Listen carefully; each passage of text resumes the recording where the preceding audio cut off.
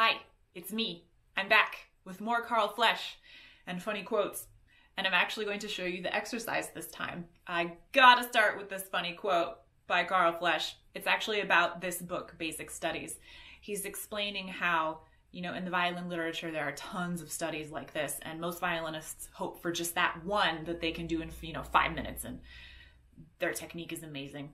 Doesn't really exist. So he says, it is then that these troubled souls, like me and other violinists, are seized with the wildest ideas. They dream of a single study, short yet good, which will unite all the virtues. Is there anything sadder than this spectacle of young hopes and juvenile enthusiasm falling into a state of hopeless resignation, helpless to struggle against the final collapse, when all that the artist has acquired by his talent and work then must be irretrievably lost? Tragic indeed. And then he tells lots of other funny things about how his book is amazing. He's very loquacious with his language, and I enjoy reading it.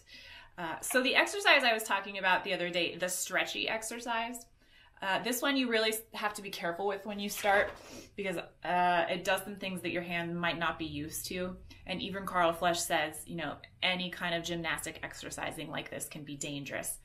One quote, "One cannot repeat too often how extremely dangerous it is not to heed nature's warning in continuing to practice without resting." And he says that it's best to relax the arm and let circulation flow back to it. Who knew? I am learning a lot about circulation this year with all the chronic illness stuff. So let's talk about the exercise. We're picking the A string, and the frame of the hand is always set outside of an octave. So in this case, he has you set 3 of your whole note fingers down, ones you are not to lift off, in kind of a second position, which would mean the thumb is farther forward, and then it, it allows for the one to reach back. I actually prefer to set my thumb a little closer to first position so I can work on the stretches forward.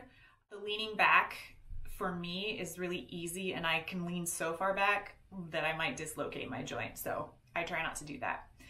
Okay, so first we start with the first finger, and we're outside of that octave by a whole step.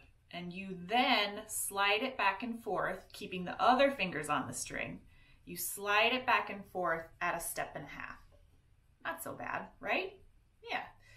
Then we get to the second finger, which you've lifted off. You have to put the second finger where your first finger normally goes, and then slide it a step and a half, which I think this one probably would feel the most uncomfortable. You have to start it really slow. You want to make sure your hand is gripping. You don't want the iron grip of death.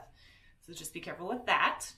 And then we do the third finger, which is not so bad. Although getting that third finger to your second finger position might be tricky. Doop, doop, doop, doop, doop, doop, doop, doop. Pro tip, make sounds. And lastly, but not least, the fourth finger. This one's my favorite. You have to actually stretch an octave outside of the octave by a whole step and a half, which is kind of fun. So you go all the way. I think it's delightful. So that's the exercise, just a little peek into it. I hope you enjoyed the little explanation. I'm sure it was riveting. And I'll see you next time. Bye.